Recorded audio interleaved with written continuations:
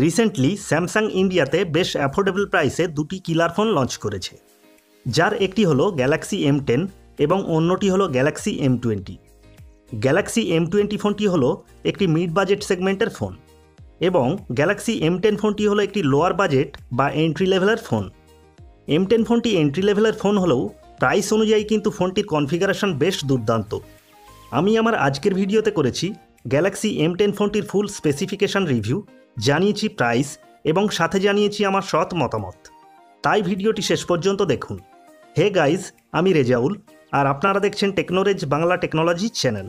So that's being shed, চলুন শুরু করা যাক।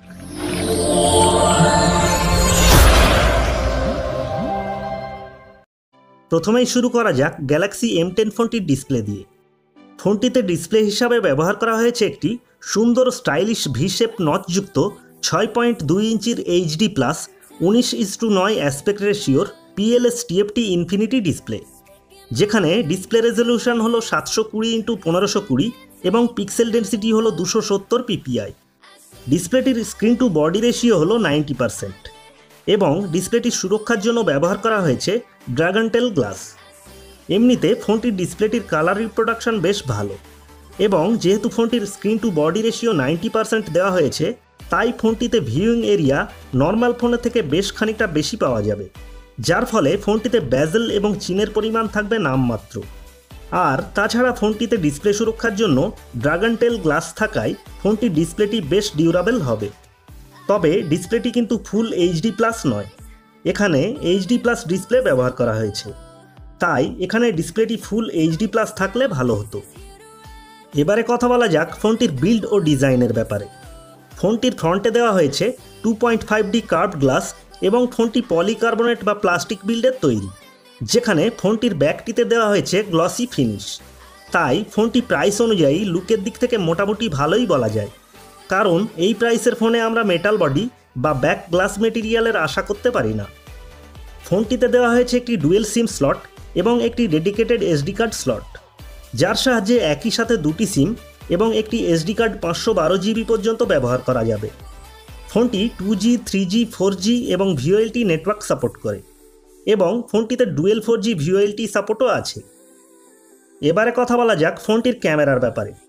M10 ফোনটির ব্যাকে ব্যবহার করা হয়েছে একটি 13+5 মেগাপিক্সেলের ডুয়েল ক্যামেরা সেটআপ, যার মেন ক্যামেরাটির অ্যাপারচার হলো f1.9 এবং পিক্সেল সাইজ হলো 1.12 মাইক্রন এবং অপর ক্যামেরাটি হলো একটি f2.2 অ্যাপারচার যুক্ত 5 মেগাপিক্সেলের 120 ডিগ্রি আলট্রা ওয়াইড লেন্স। সাথে আছে PDF, live focus, portrait mode, HDR, panorama ও LED ফ্ল্যাশ। তাই ফোনটির ব্যাক ক্যামেরা দিয়ে নর্মাল এবং লো লাইটে বেশ ভালো মানের ছবি তোলা যাবে। ফোনটির ব্যাক ক্যামেরার যেটি আমার বেশ ভালো লেগেছে সেটি হলো ফোনটির সেকেন্ডারি লেন্সটি, কারণ এখানে ডেপথ সেন্সর না দিয়ে আলট্রা ওয়াইড লেন্স দেওয়া হয়েছে, যার ফলে ফোনটির ব্যাক ক্যামেরা দিয়ে নর্মাল ফোনের থেকে অনেকটাই ওয়াইড ইমেজ ক্যাপচার করা যাবে। এই প্রাইস সেগমেন্টে স্যামসাং M10 ফোনটির ব্যাক ক্যামেরাটি বেশ শক্তিশালী দিয়েছে, তাই এর জন্য স্যামসাংকে একটা বিগ থামস আপ। এবারে আসা যাক ফোনটির ফ্রন্ট ক্যামেরায়।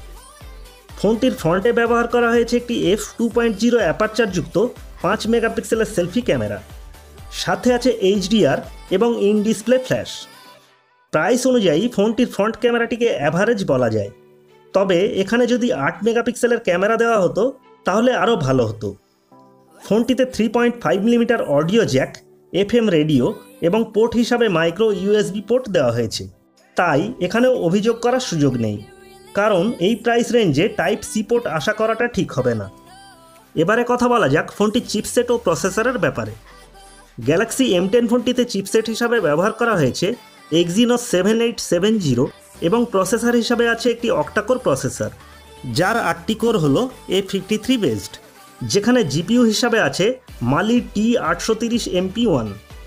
ফোনটির প্রসেসরটি বর্তমান প্রসেসরগুলির মতো অতটা শক্তিশালী না হলেও ফোনটির প্রাইস অনুযায়ী প্রসেসরটিকে আমার ডিসেন্ট মনে হয়েছে, কারণ Exynos 7870 প্রসেসরটিকে আগে স্যামসাং তার 20 থেকে 21,000 রুপির ফোনগুলিতে ব্যবহার করেছে এবং এই প্রসেসরটিকে স্ন্যাপড্রাগন 430-এর সাথে তুলনা করা যায়। এমনিতে ফোনটিতে day to day use lag ফ্রিভাবে করতে পারবেন, তবে পাবজির মতো হাই গ্রাফিক্স ইন্টেন্সিভ গেমগুলি লো সেটিংসে খেলতে পারবেন। তবে হাই সেটিংসে পাবজির মতো গেমগুলি স্মুথভাবে খেলা যাবে না। তাই আপনি যদি শুধুমাত্র গেমিংয়ের জন্য ফোনটি নিতে চান তাহলে ভুল করবেন। তবে WhatsApp, Facebook, phone call, net browsing, ছবি তোলা বা মাঝারি মানের গেমগুলি ভালোভাবেই খেলতে পারবেন। ফোনটিতে ওএস হিসাবে আছে অ্যান্ড্রয়েড ওরিও 8.1 এবং এখানে স্যামসাং এক্সপিরিয়েন্স 9.5 ইউআই দেওয়া হয়েছে। তাছাড়া ফোনটিতে ফেস আনলক এবং অ্যাক্সেলারোমিটার, প্রক্সিমিটি এবং লাইট সেন্সরের মতো বেসিক সেন্সরগুলিও দেওয়া হয়েছে। এবারে কথা বলা যাক ফোনটির ব্যাটারির ব্যাপারে। ফোনটিতে ব্যাটারি হিসাবে দেওয়া হয়েছে একটি 3400 mAh-এর ব্যাটারি এবং ফোনটিতে কোনো ফাস্ট চার্জ সাপোর্ট দেওয়া হয়নি। তবে এই প্রাইসে ফাস্ট চার্জ সাপোর্ট আশা করা যায় না। তবে ফোনটিতে ব্যাটারি ব্যাকআপ বেশ ভালোই পাওয়া যাবে, কারণ ফোনটিতে রেজলিউশন HD+ দেওয়া হয়েছে এবং 14 ন্যানোমিটার টেকনোলজির Exynos 7870 এনার্জি এফিসিয়েন্ট প্রসেসর দেওয়া হয়েছে। তাছাড়া ফোনটির আরেকটি ভালো দিক হলো ফোনটিতে ওয়াইড ভাইন L1 সার্টিফিকেশন আছে। তাই ফোনটিতে নেটফ্লিক্স বা অ্যামাজন প্রাইমের মতো অনলাইন ভিডিও স্ট্রিমিং সাইটে HD কোয়ালিটিতে ভিডিও উপভোগ করতে পারবেন, যা অনেক দামি ফোনেও নেই।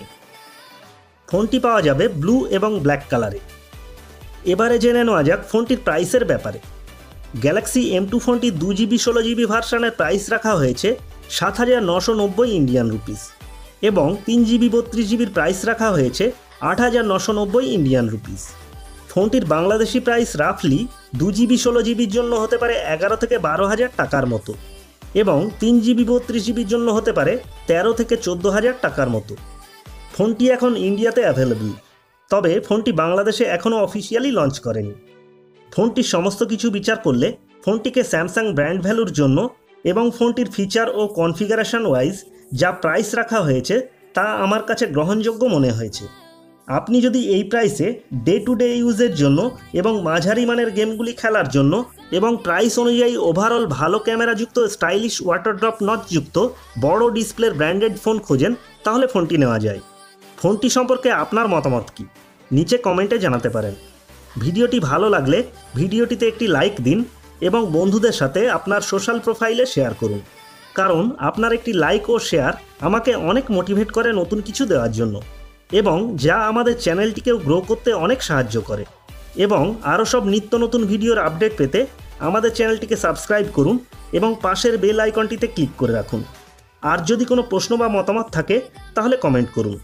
আজ তাহলে এই পর্যন্ত। ভালো থাকুন, সুস্থ থাকুন।